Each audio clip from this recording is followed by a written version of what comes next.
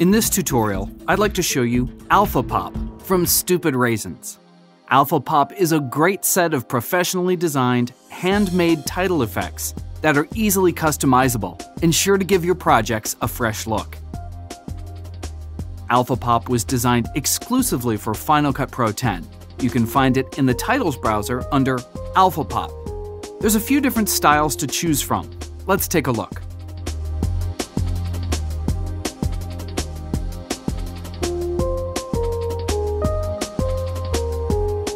These effects are perfect for opening titles, topic transitions, presentations, and much more.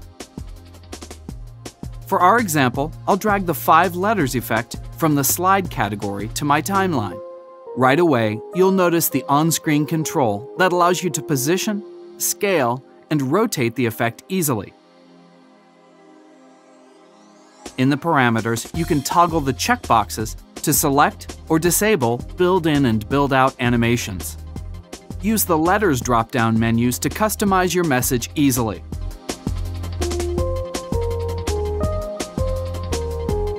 Next, use the color pickers to personalize the palette to suit your needs. Under the Global section, you can fine-tune the transform controls and adjust the tracking and opacity.